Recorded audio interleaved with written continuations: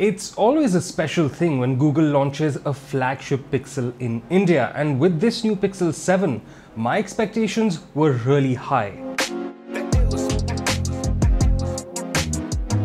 I reviewed the baby Pixel, the Pixel 6a, a few months ago, and I really enjoyed my time with it. That's mostly because the Pixel series always represents the best of Android, how Google intends it to be, and that's what the Pixel experience has always felt like in the past. But, and this is the biggest of buts, the Pixel 7 is different, and in this video, I'm going to tell you why. Hey guys, you're watching the EJ Tech Show, I'm Soham, and if you do enjoy this video, don't forget to smash that like button and do subscribe to the editorji channel for more reviews like this one.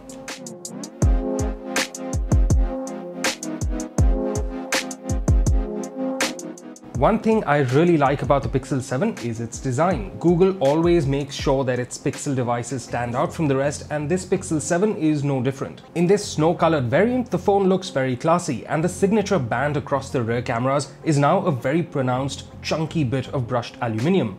It's very well integrated because it spills over into the sides of the phone, which are also done up in the same matte silver finish. The whole device isn't too large or bulky. In fact, I quite enjoyed using it without a cover as well. The glass back is glossy, so there's a decent amount of grip here, and the white color doesn't show up a lot of fingerprints either. It's just shy of 200 grams, so it's pretty well balanced in terms of weight as well. The Pixel 7 doesn't come with a headphone jack, that's no surprise, but I am a bit disappointed with the lack of dual SIM connectivity.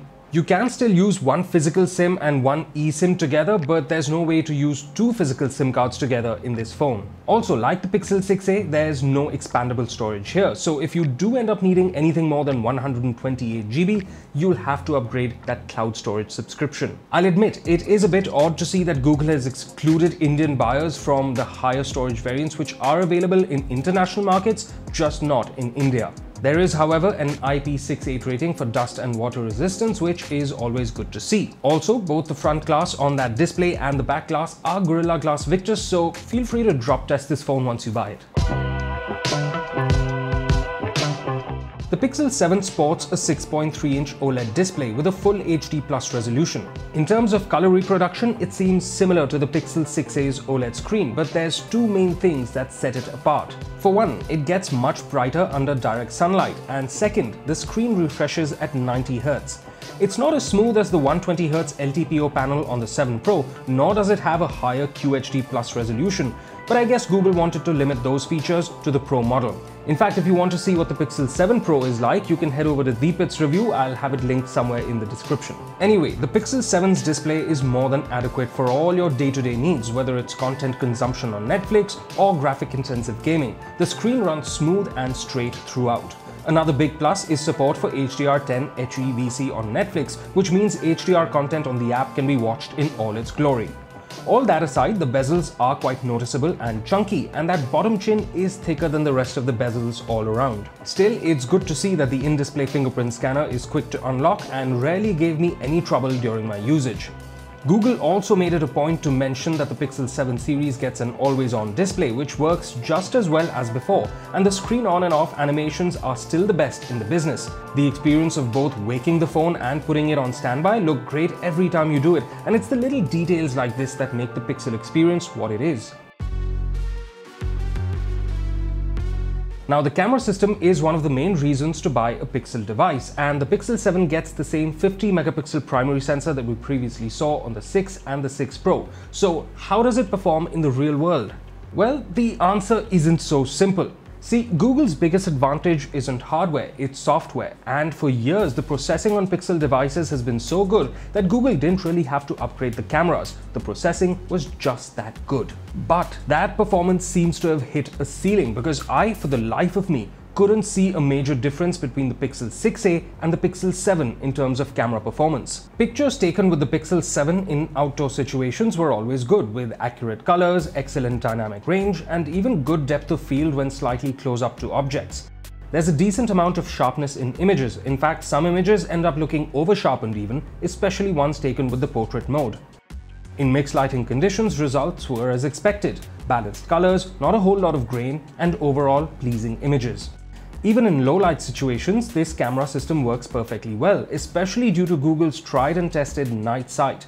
Dark spots are reduced, the overall image is brightened up quite well, and grain is kept to a minimum.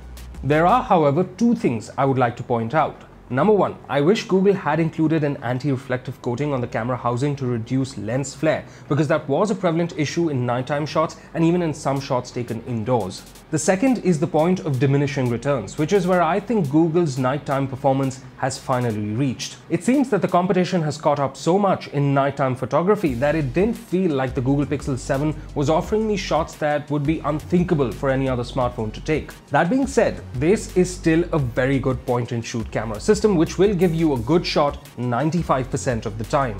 Even the ultra-wide sensor performs quite well, with a fair bit of consistency in terms of color reproduction when compared to the primary sensor. I'm also happy to report that the Pixel 7 gave me excellent results in one major area where the Pixel 6a lacked: videos.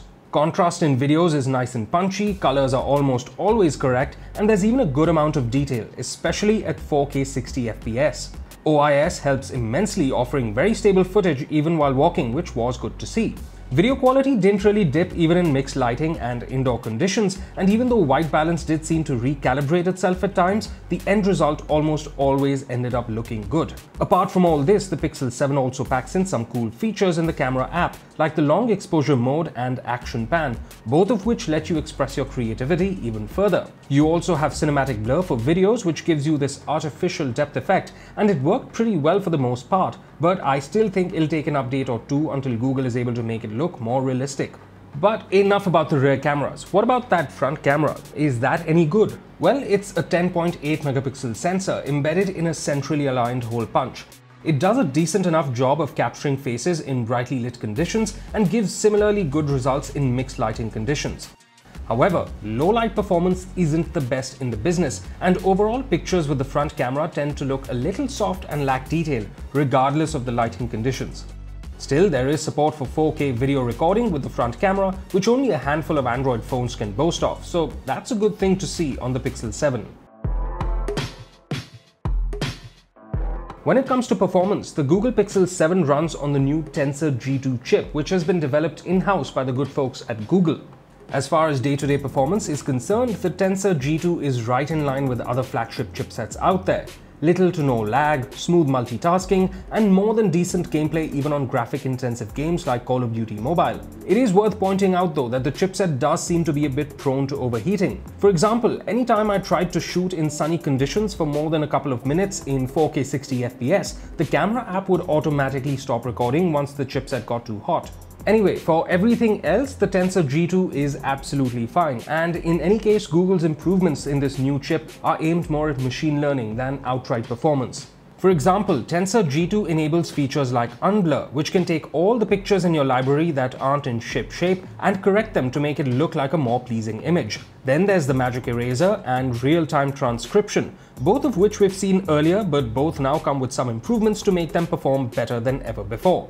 Then there's the software, which has always been a highlight of the Pixel experience. Stock Android, just the way Google intended. The Pixel 7 runs Android 13 out of the box with all its little improvements to performance optimization.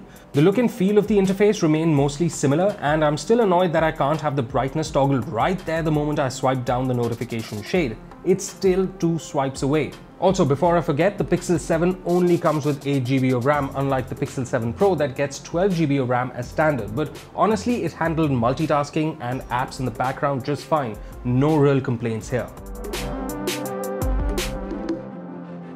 4355 mAh, that's how big the battery on the Pixel 7 is, which is, in all honesty, quite respectable. Even with heavy usage during my testing period, it gave me around a day's battery life with the 90Hz refresh rate and AOD turned on, and that's about as much one can ask from a battery this size. Charging speeds are capped at 30 watts, which is not the fastest we've seen from Android phones recently. Now 30 watts isn't all that slow, but the way this phone charges up isn't very efficient if you're looking for a quick top-up. 0 to full takes nearly 2 hours, even though the phone indicates around 1 hour 35 minutes when you plug it in, which makes me think Google could let it charge faster if it weren't trying to preserve the longevity of the battery unit. Honestly, this is a phone you're better off charging overnight, and you may also want to make use of all the battery optimization and power saving modes to make sure you get the maximum juice on a single charge. Still, there is both wireless charging and reverse wireless charging, so those are a couple of feel-good flagship features that I'm glad Google hasn't reserved for just the Pro variant. At 59,999 rupees, Google has priced the Pixel 7 quite fairly for the Indian market, and it's a welcome change from their pricing strategies in the past. However, due to the absence of Pixel flagships in India for 4 long years, the competition has more than caught up, and it's hard to call this the undisputed champion of the under 60K segment. What it is though is a great alternative, and a compelling one at that.